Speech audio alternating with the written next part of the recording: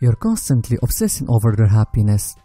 It's almost like you feel guilty when you're busy and they call and you can't do something with them. You feel responsible for making sure they're okay and they have something to do and that they have friends. It's not empathy, it's more like feeling responsible totally for who and what they are as well. So if they call at the last minute, you feel guilty because you're going out with your friend or you're constantly thinking about their happiness. They may sound like something a good significant other would have on their mind, but it goes further. It's not helping them deal with life obstacle. It's them invading your thoughts, so you're obsessed with them in your thoughts. It's important to remember that you can't be the only one for them, that they still have to have other friends and activities, and they can't be the only person for you either.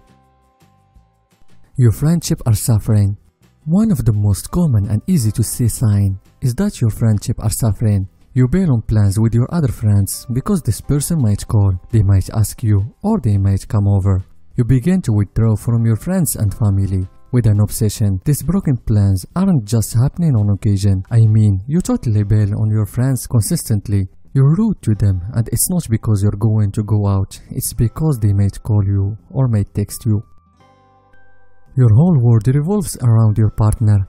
It's normal to think about your partner throughout the day. They are a big part of your life after all. But when you reach the point where you're so focused on them that everything occurring in your world relates to them, you're heading into obsessive territory. When thinking about your partner becomes disruptive to your work and personal life, it's time to pull the emergency brake on the relationship. For instance, if you are unable to focus at work because you are constantly wondering if they are missing you, or you begin avoiding friends and family and drop everything to take a call from the person you're seeing. You've stopped doing things you used to love to do.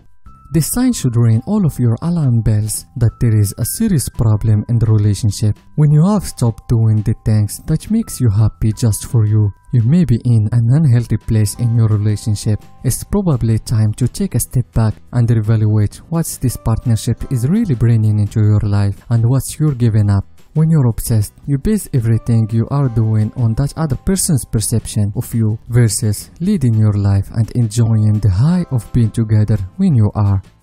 You keep stalking them.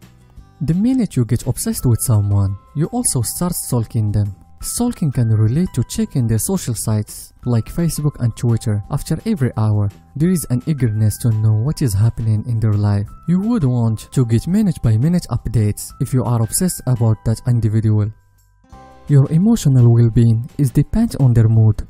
If you're either happy or sad, depending upon where you stand with your partner, you're too obsessed with your relationship. I mean, not feeling empathy with your partner's emotion, but rather when your relationship becomes the center point of your emotional barometer.